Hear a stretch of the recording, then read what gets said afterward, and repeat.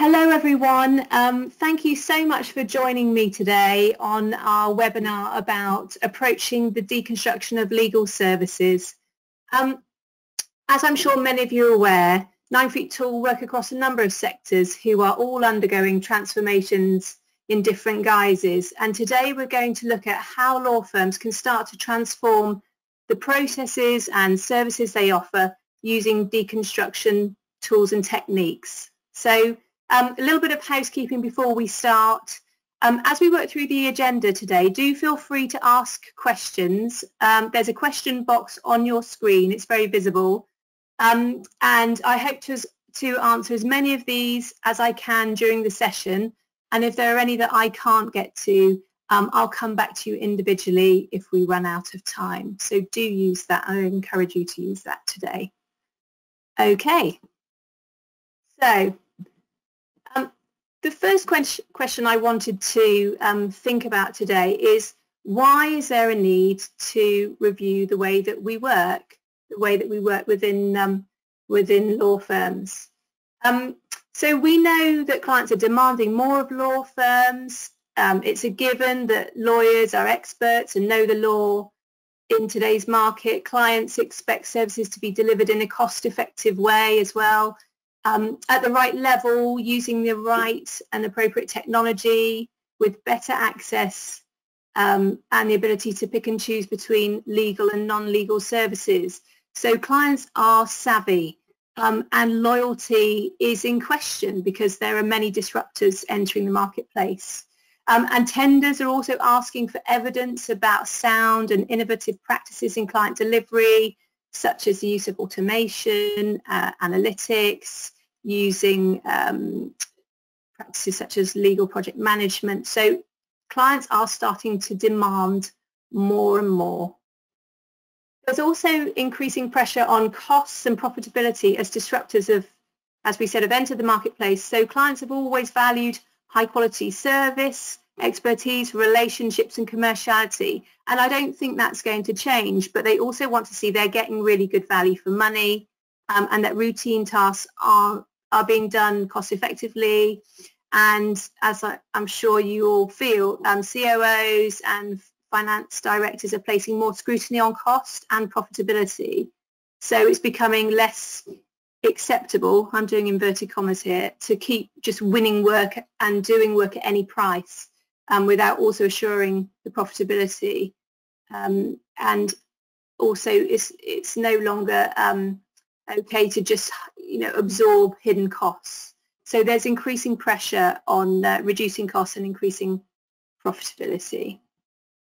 Also, with the disruptors that I was talking about in the marketplace, there's a drive to be more efficient, to enable more traditional firms to compete with those who were born digital and don't carry the burden of legacy systems and processes which have evolved over time.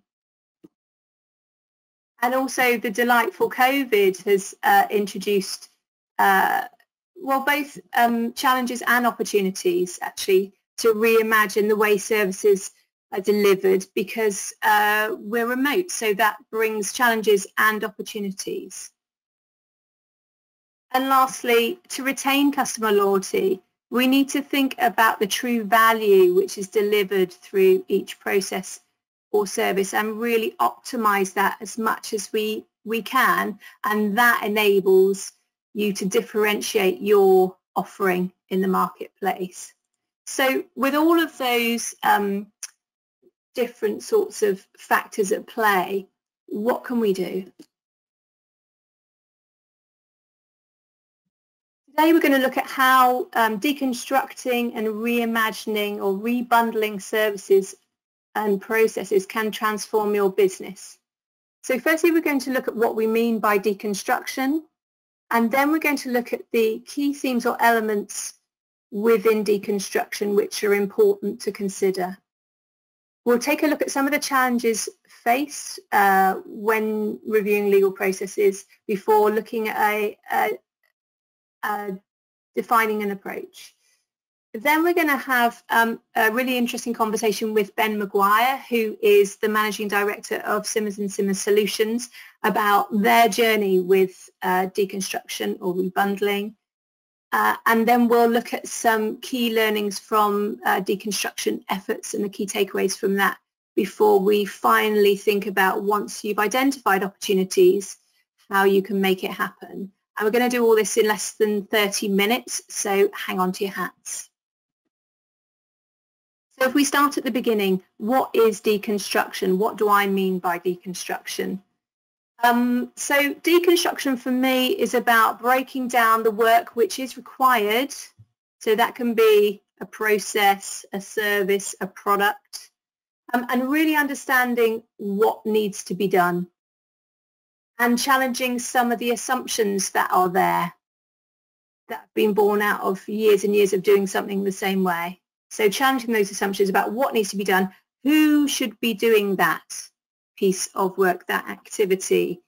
Should it be someone who is an expert, who is highly skilled, highly trained, or should it be somebody who doesn't have that skill set and it's actually a lot cheaper to employ and a lot less costly for the client? How should it be done? You know, what are the processes? What are the tools that support? What's the tech that supports that activity happening? And then when and where does it need to be done? So does it need to be done in an office? Can it be done remotely? Can it be distributed? Can it be nearshored, offshored? Should it be some kind of automation, some kind of robotics? So looking at all of those to make sure that actually there is value being delivered through that product or process or service. And there's an opportunity to apply some lean principles to deconstruct the work being done. So to think about what is the value created within each service, proposition or process, and what is waste. So by waste I mean needless activity or handoffs that don't add any value to the end service or deliverable for the client or for your internal colleagues. Who should be carrying out the element of the process? Which areas are ripe for efficiency gains? How will handoffs work between teams?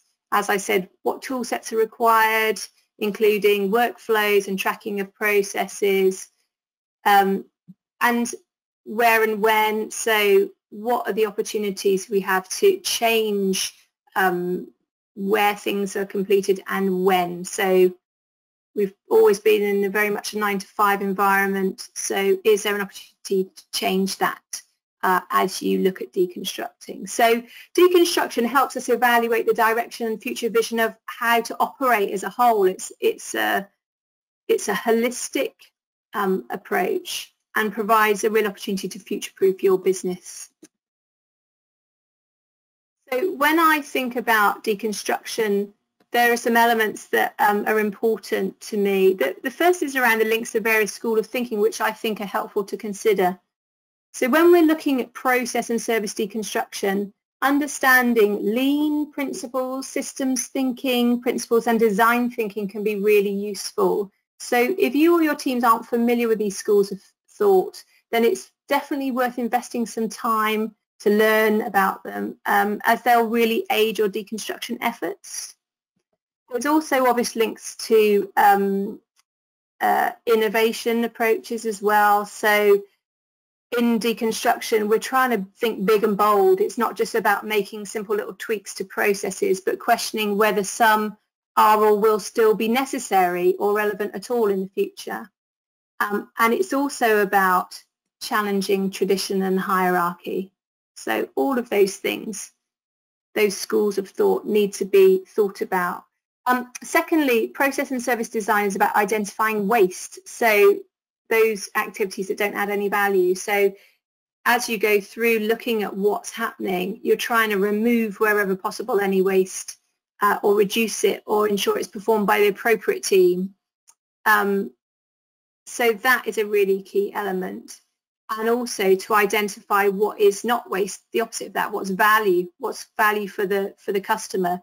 And to do that, you really need to talk to your clients and try and add that value back in wherever possible and hear what is working and what isn't.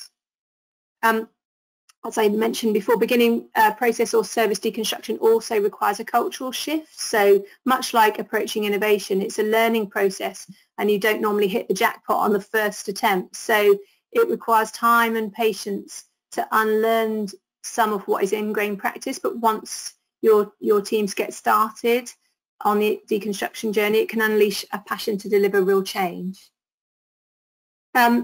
Also, a key principle of some of the schools of thought I mentioned earlier, so lean design and system thinking is about redesigning with the customer in mind. So again, talking to your clients to get a really deep understanding of what they want, need and value. And linked to this, the goal in lean is to create flow. So that's with demand being driven by the client rather than being pushed by your legal team.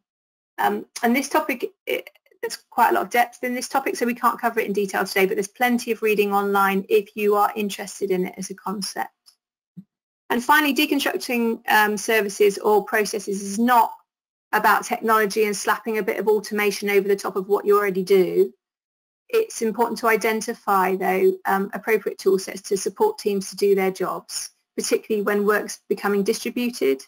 So real-time visibility of progress and being able to access that whenever you need to becomes even more critical than before. So what are some of the current challenges firms are facing? Firstly, the client experience often has not been purposefully designed. It's evolved over time, and so many processes or services are not efficient or delivering best value.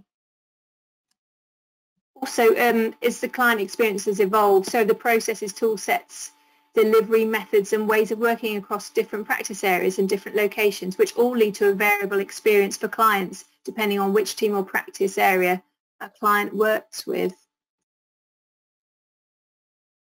We see the collection of information, sending of receiving documents is still inefficient in many instances, and that interrupts the flow that I was just alluding to. So how can you make that a really streamlined, efficient, value-adding process?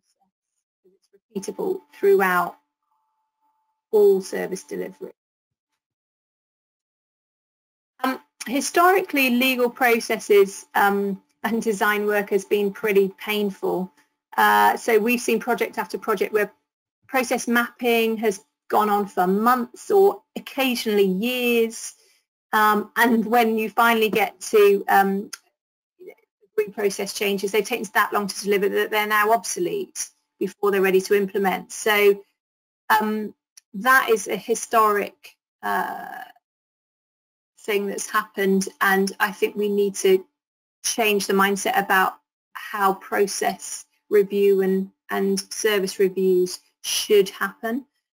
So there are considerable skills gaps as well around the understanding of process design and service design, and some of the schools of thinking which support the development of efficient value-adding processes and services. So there's work there to make sure that actually teams who are getting engaged in this know, they understand enough about what they're trying to do, and actually they're inspired to be able to do that because they've had some training and some coaching to help them. And all of those things mean that potentially client expectations are not well managed, or their experience is dependent upon an individual lawyer or a team which they work with, which can feel like a roulette wheel. So the goal of deconstruction is to create something which can be applied across teams, across practice areas, obviously with nuances, but that it really bakes in value being added to the client regardless of where the work comes in and where the work is done. So that high quality is maintained throughout. So how do we approach deconstruction? Well, firstly, we recommend adopting a really simple model. That's really critical. So what you want is something that can be explained to teams, that everybody gets, that's really clear. So you can see in front of you, we have a 6-step approach, 6 stages. So the first thing we do is assess the candidates for deconstruction, because normally you've got processes and you've got maybe some teamwork or a service area.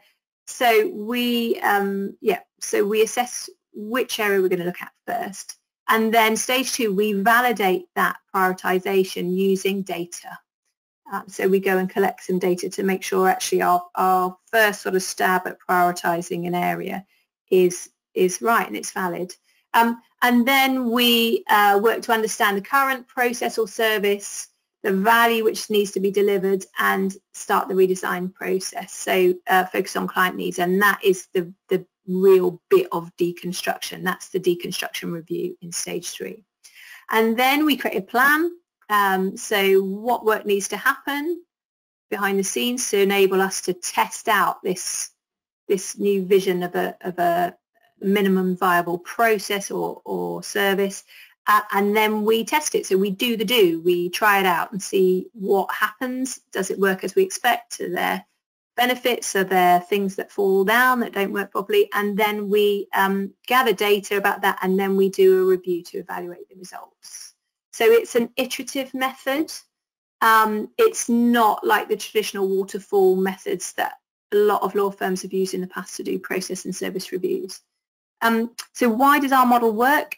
Well, firstly, because it's simple, it's repeatable, and it helps you to quickly demonstrate results so you get traction quickly. So I think those 3 things are really important when you're starting on a deconstruction journey, to make sure that actually you can get through and understand whether things are working quickly and demonstrate results. So I'm just going to go into a little bit more detail about the actual stages. So breaking down the model a little bit. So in stage 1, you can see you use this to assess the potential processes or services for review. And we use a little assessment tool to support that step. So basically you funnel in a few different processes or service areas or team structures and answer some questions. And that helps you to prioritize services or processes. And then in the second stage, the data capture helps to validate that. So we use questionnaires for teams, for process owners, and we capture PMS and CMS data to help support that validation of a selected focus area. So we go from a high level down to identifying exactly what we want to focus on. And it may not be a whole process, and it may not be a whole service, or it might be, but we have a ring-fenced area of scope at the end of that, which we then get agreement on. And in stage 3, we start design, which is the exciting, sexy bit. So that's the deconstruction review. So that's all about assessing, okay, what happens right now? What's the as-is, using workshops and interviews, and what do we think could be the to-be, the future?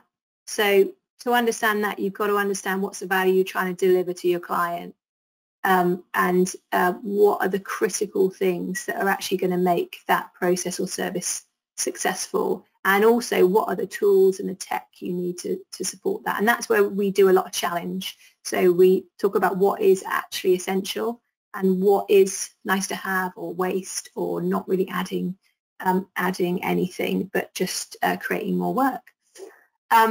So at that point, we would be able to create a kind of business case to say, this is what we think we should do, and this is the minimum viable process or service that we expect to be able to create. So we get that agreed. We then move on to the planning. So in this stage, we need to break down and understand all the required activities to get to the point where we can do a test. So that might be, we might need to train people, we might need to introduce some new tech, we might need to rewrite some processes, update job description. I mean, there can be a lot of things in this phase, but we're basically understanding what is required to be able to run a test on our minimum viable process or service. So we document that, we create a plan, and then we do the do, which is where we test it out. So that is where we actually run that service, run that process, collate feedback from the teams involved, from clients about their experience, but also capture data about time taken, efficiencies, about cost, about outcomes, so that we have something to look at the end. It's not subjective, it's an objective review. And then in stage 6, really critical, we take all that data and that information and we sit down and we work through it and see what the outcomes have been and the benefits, and then think about, well, what would we recommend, and take that forward for approval. So do we recommend to implement it straight away across a number of teams? Do we recommend to tweak it, to iterate it? Or do we recommend that actually it's not better, we've had some unexpected consequences, and actually we don't want to proceed and do any more work? So that is the 6 stages, and as I mentioned before, it's iterative, so it's not normally a once around the loop and you're done. It's normally learning all the time. So now we've been through the model, I'm really delighted that we're going to be speaking to Ben McGuire today, who is the Managing Director of Simmons and Simmons Solutions, to find out about the work they've been doing on deconstructing or rebundling legal services. So Ben is going to share some insights with us. Hi Ben, lovely to see you. Thanks for joining us today. Not at all. Great pleasure, Tiggy. Brilliant. Well, we'll jump straight into it because we don't have a massive amount of time. So I just wanted to ask you to share a little bit with us about the journey that you and the team have been on at Simmons and Simmons with deconstruction or rebundling. Sure. Yeah. I mean, it's been quite a long one, and I suppose there are 3 or 4 elements to it. So we probably started off 3 or 4 years ago looking at how we could deconstruct the very essence of what we do, which is really matter deconstruction. So breaking it down into the process parts and then improving each of those parts. But actually what we learned from that, which was really a pilot, was that bigger change was much easier if we trained people to change their behaviors rather than focusing just on the process. So we rolled out a very long program for about 12 months where we trained everyone in something we call the Service Excellence Standard, which was focused on behavioral change of delivery of those matters. And then what we've also been doing continuously alongside the sort of core optimization of service delivery is developing new capabilities or acquiring new capabilities such as data science, legal engineering capabilities, flexible resourcing, product development, new technologies, and then seeing where we can improve by enhancing matter delivery and starting to bundle those matters back together with these enhanced capabilities to compete in different ways. And then I suppose the other thing we do have, which certainly in the UK at the moment, is we have Bristol, the Bristol office. So we're mainly focused in London, but we have the Bristol office, which is a way of reducing the cost of delivering some services, but it is not an outsourcing centre. We haven't gone for that model at all. So there's a whole array of things really which we have been through in terms of really analysing how we deliver work, how we structure the work, how we resource the work, and also then how we can enhance and innovate around the service delivery. I'm really interested that you talk about your culture change journey. I mean, that's my experience, that it's hearts and minds and actually giving people the right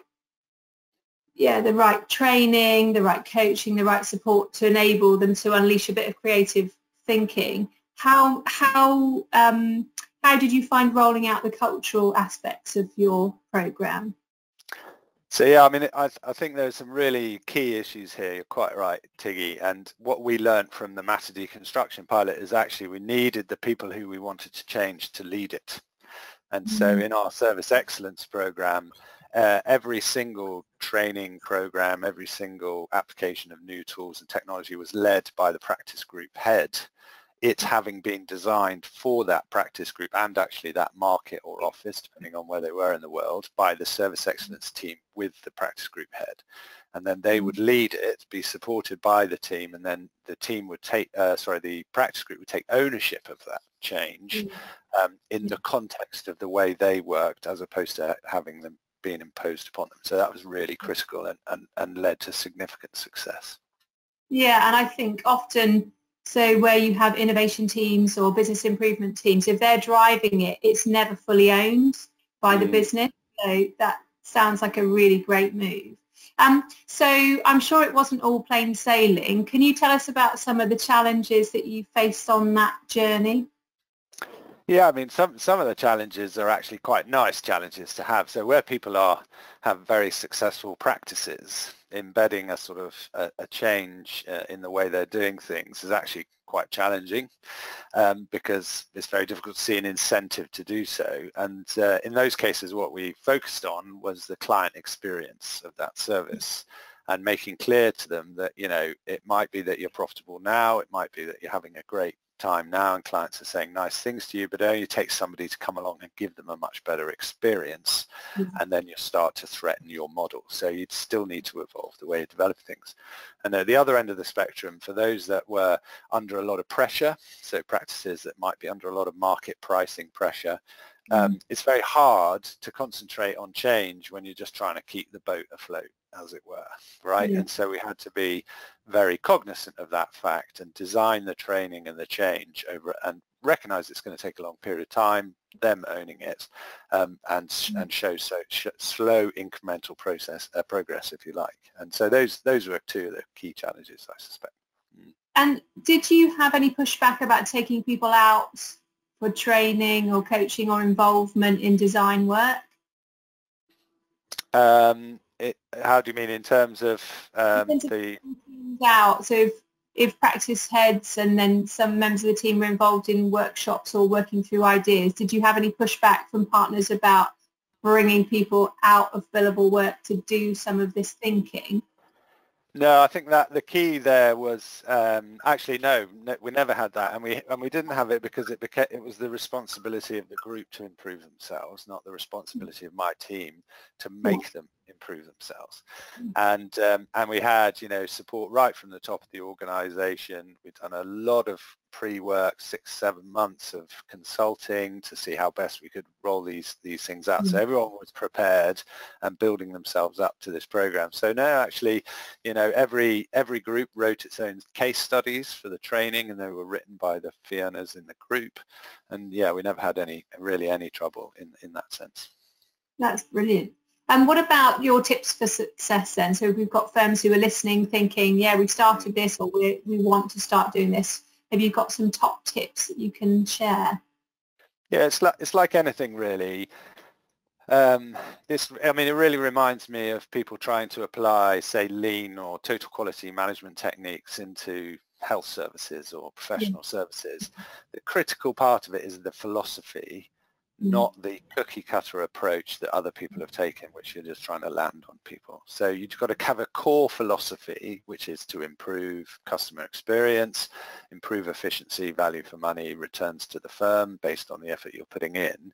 But you must not be wedded to simple formulaic ideas or ideas that have worked elsewhere. You need to be able to take the time to adjust the way you're going to approach these things to make it work for the people that you're working with, and to give them the responsibility and ownership for delivering it. Because at the end of the day, you know, it isn't my job to make other people better at their job. It is my job to help them make themselves better at their job. And as long as you bear that in mind and you are patient and you understand it's going to take time, then it's you know, going to be a very successful exercise. That's brilliant. Thank you so much for sharing your insights with us. I really appreciate you taking the time. That's my pleasure entirely. Thank you. So I hope you enjoyed that little conversation. So good to hear about the challenges and the tips that that Ben and the team have found during their journey. So what have we learned during our deconstruction projects? The first thing I'd say is that deconstruction is tricky. If it was easy, everybody would be doing it right. But we're still seeing firms who are embarking on process reviews and are still stuck there 6 to 12 or months or longer later. So it's not easy, but there are some things that you can do to help get some traction and some progress. So the first thing is not to take on something enormous if you haven't done it before, you're not that confident, your teams aren't that confident. So ring fence the scope of reviews, I would say, to start off with, and get some traction. So do a bit of it and see how you fare, and then as you grow in confidence you can expand the scope of what you want to take on. But as we said before, it's a cultural journey, so yeah, start with purpose, don't go too big, would be my number one takeaway. Second one is understanding it is an iterative process. So if your teams are not used to working in that way, if they're used to fully defining requirements to the nth degree of detail, this is going to be a learning curve, and it might feel a bit uncomfortable because people are used to getting things 100% right. That's what they're paid for, and this feels uncomfortable, but you've got to keep doing it and keep learning. And that's the way that actually you can really uncover some great ideas and some great insights. So it's helping people with that, helping them through that journey and supporting them to try things and be brave. The third thing is about getting clients involved. So I've said this, and I say this probably in every webinar that I ever do, is get your clients involved. Pick the right ones, obviously. Pick ones who want to be involved, but get them involved, because that's how you hear the real feedback about what's working and what isn't. And actually, to design with the client in mind, you have to know what the client thinks. So you've got to ask the question, be brave, hear the feedback, and then, I mean, it's gold. You know, if you get that feedback, it's really important. And then also get skilled up. So teams probably need some training. It can be invaluable to bring in a partner who is experienced to help support teams. So and that kind of external non-legal insight can be really helpful. So have a think about that. And then lastly, just thinking about how to get started. So I'm often asked, how do you start these kind of work? So firstly, think about who you need to have a conversation with. So who are going to be the sponsors? Who do you need to get on side? Get those conversations going first. Get some support around it. Secondly, if you've got innovation teams or business improvement teams in your organization, use them, because they are used to generating ideas, they're used to working in more of an iterative way, and they can bring some really great experience to your review. As I said, use a simple model, doesn't need to be ours, can be your own, but make sure you can explain it simply to your teams that are going to be involved. And lastly, start small and then build momentum and success. And don't forget to think about the training that your teams might need. So that was a whistle-stop tour, I know it was, through deconstruction.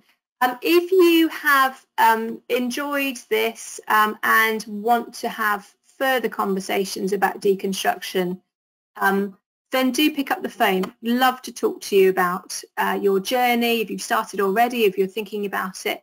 And also, we are currently offering a free deconstruction workshop with 9 Feet Tall, where we come in and we can talk to a small group of you and your team or teams about defining your approach to deconstruction, thinking about priority areas for process or service improvement, and looking at data capture considerations. So do feel free to contact me on the details there, and we will send out the details of this webinar as well, so you'll get the slides with the contact details on.